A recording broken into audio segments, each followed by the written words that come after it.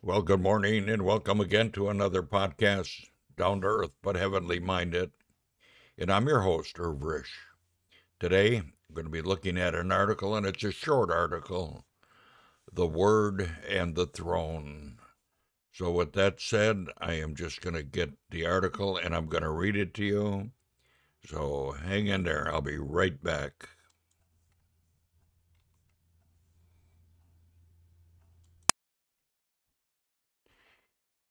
Well, here we got the article, and I think I've got something wrong here. Let me turn this off.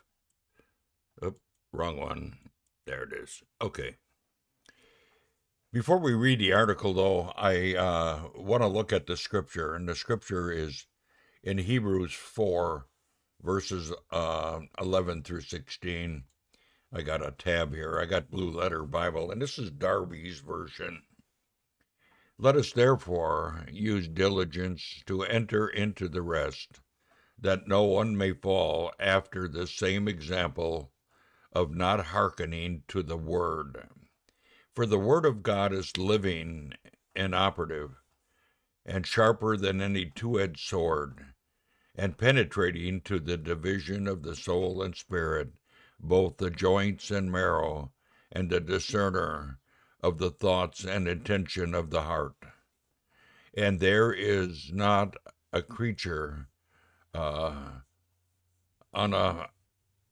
unappeared before him, but all things are naked and laid bare to his eyes, with whom we have to do, having therefore a great high priest who has passed through the heavens, Jesus, the Son of God.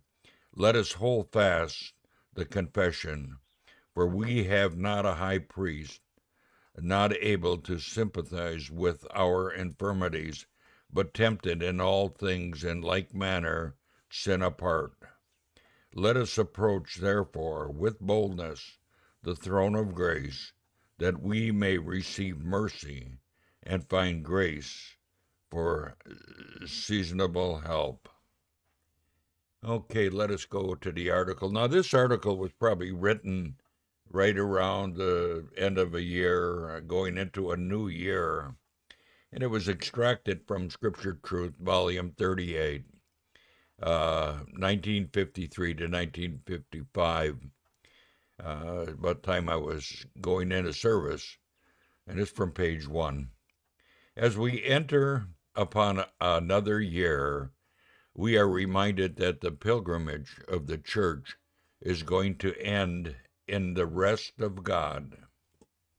And we do well to listen to the exhortation.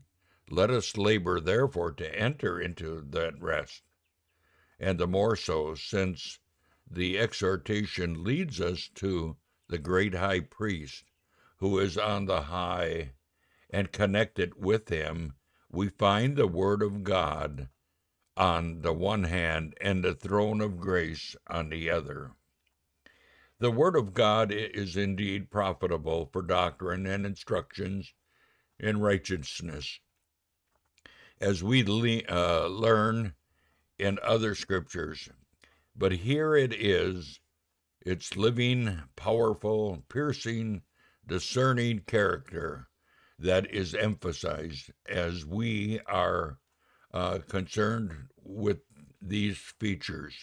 We become aware of how much we need the ministry, the flowing from the great high priest, who is in the seat of the supreme power, and yet is touched with the feelings of our infirmity.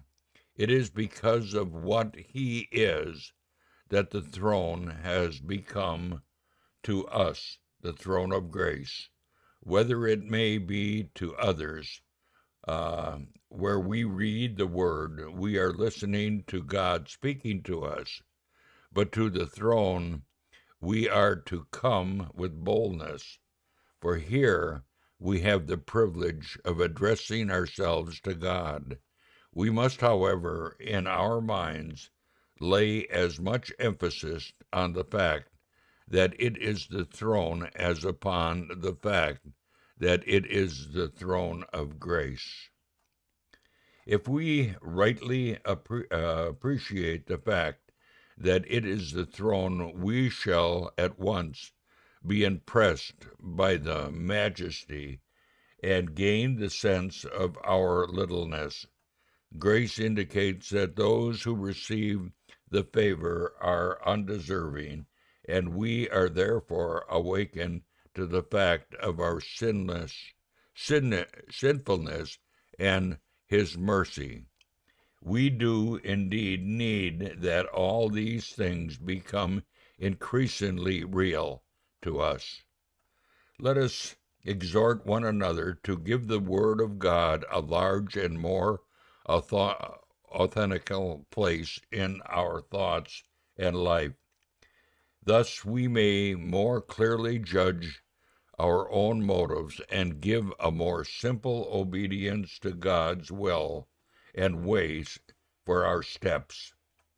Let us also have more recourse to the throne of grace, that we may obtain the mercy and seasonable help that is needed.